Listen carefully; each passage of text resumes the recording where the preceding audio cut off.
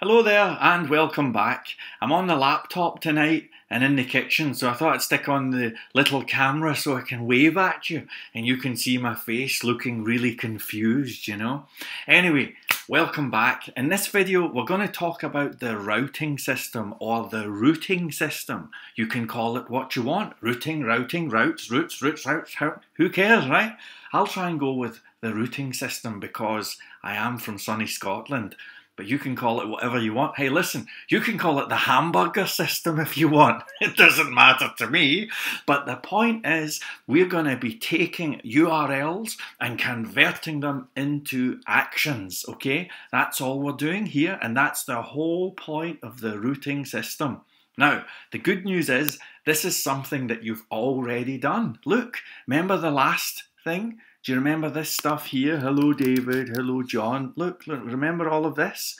Well, congratulations, because what we were doing is we were looking at a URL pattern, in this case, hello and then the name, and we were responding. And in this case, we were responding by saying hello, comma, name, okay? That right there, the thing that you have already done is setting up a custom route. Congratulations. Yes, you truly have done this before, right? But the difference in this video is that we're going to do this within the context of a fully functional, well, maybe not fully functional, but fully formed in terms of folders and what have you, slim application, right? So, shall we begin? Okay. Now, quick thing I want to say. Usually it's nice to type along, and I hope you enjoy that, and I hope you're typing along. In this instance, we're going to do something different. I want you to give your fingers a little break, okay? Take a little rest, and I just want you to watch me for a wee minute or two because there's something that I want to show you, and I think it's a point that needs to be made, okay? So just relax, no typing aloud, just watch me, okay? And, whoops, sorry about that. I'm going to change the colour scheme here. Is this any easier? Is that okay? Right, okay, cool. And like I was saying, there's something that you need to be aware of. So here we go. This thing that we got here was taken from the Slim website, actually straight from the homepage, right? Now, I'm going to go into the user guide. I'm going to find the routing system here, the routing or routing section. I don't know what I'm saying, routing, I don't know. Anyway, right, I'm going to find an example, a basic example of a get route. And here's one here, straight from the user guide. And I'm going to head over here and I'm going to paste in. We're going to comment this out here like this. And then I'm going to do a little adjustment here, a little adjustment here. And then we're going to take this. We're going to do that. And then where it says name equals request, blah, blah, blah, blah. Now I'm going to say name equals args name. And we'll say hello there. So, what do you think is going to happen when I refresh this page? The answer is pretty much exactly the same thing, except it says hello there, okay? Interesting. Isn't that kind of interesting? Because look, we have four horsemen of the apocalypse upstairs, but downstairs we have the three amigos, and the thing still works. And look at this name thing. We've got name, request, blah, blah, blah, blah, blah. And then this completely different thing going on, args, and it still works. Isn't that kind of strange? Now, I'm going to comment this one out here, okay? I'm starting to feel like I don't know, some kind of cheap magician here. But let's try something else. Let's take this out, and let's take this out. And this time we'll say hello again, right? So, what do you think is going to happen this time? The answer is, it says hello again, and everything works exactly as normal. Now, why am I showing you this? Well, it's really to make a very important point about not only the Slim framework, but PHP frameworks in general. And the point is that there's more than one way to do something when you're dealing with the Slim framework. You can go to other YouTube videos or books on Amazon or screencasts or wherever, and you may see people doing things a little bit differently. And in this example, even in the user guide, even within the official user guide, there's moments where they do things one way and then the other and all that. But the point is, don't worry, okay? Just relax. It's perfectly normal. So if you go out there and you see someone doing something, I don't know,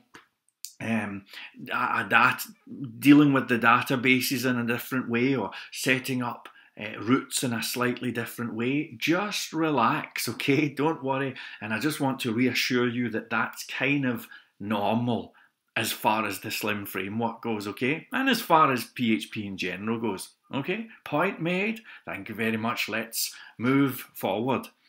All right, so now you can start typing. Are you ready to join in here? Okay, so let's take all of this stuff out here. My cat's going crazy. I'm going to bring it in. Hang on. Right, you. Okay, take this stuff out here, and I want you to. Right, hold on. There you go. There you go.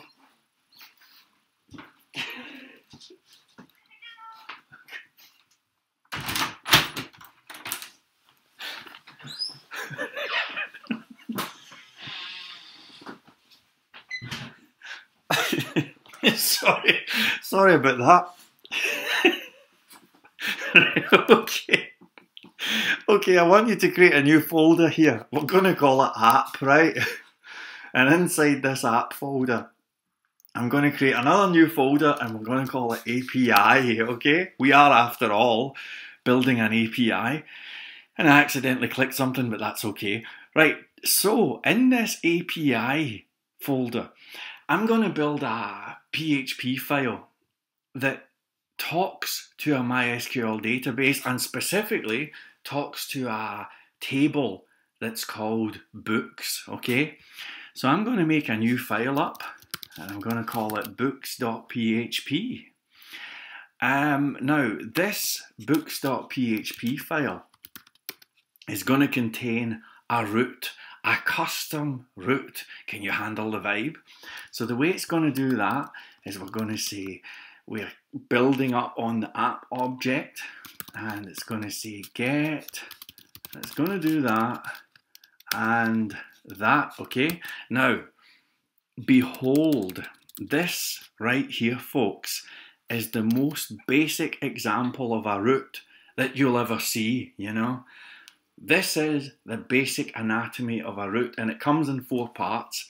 First section is we are building up the app object, okay? You can handle that. The next section is this part here, which is called the method. Now, we are using get, which means we are reading the URL, we are getting from the URL, but we could have said put, or we could have said delete, or we could have said post, or a whole bunch of other stuff. In this case, we are using get, so that's the HTTP request type that this is going to deal with, okay? Now, this section here is the pattern that we're looking for, the URL pattern, okay?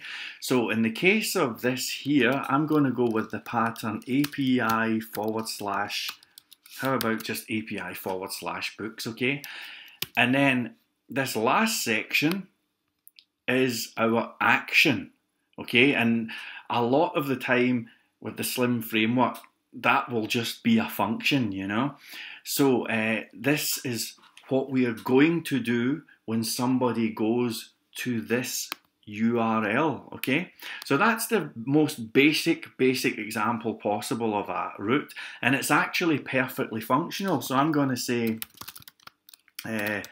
welcome to books, okay? Simple as that. And if I go back to this here, our index thing, and just say, let's see, require once, and we'll go out of here and into app, then API, and then books .php. So if we do that, and then we go to this URL up here, can you see that it now says welcome to books? Now, what's really cool about this is we can have anything at all in here. And when I say anything, I mean anything. Look, I'm going to say, oh gee, Superman, you know, and here we go. It still says welcome to books. We could have had absolutely anything at all in here. Banana, you know, and look at this. Banana.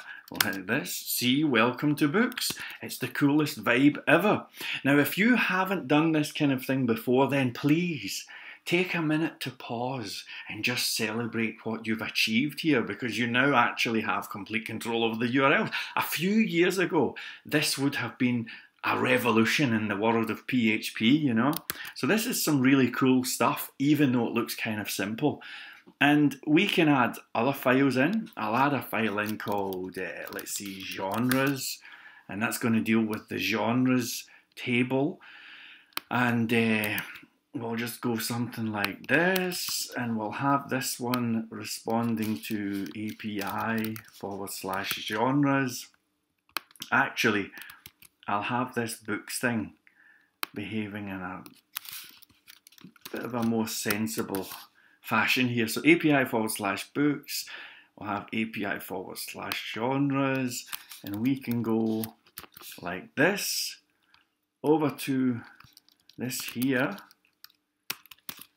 And if we include our genres thing, and we go to API /genres, it says welcome to genres. So we have welcome to books, welcome to genres, and there you have it. You now have complete control over the URLs. So congratulations. I'm going to go and take care of this cat, make sure she's well fed and looked after, and I'll see you in the next video. Bye.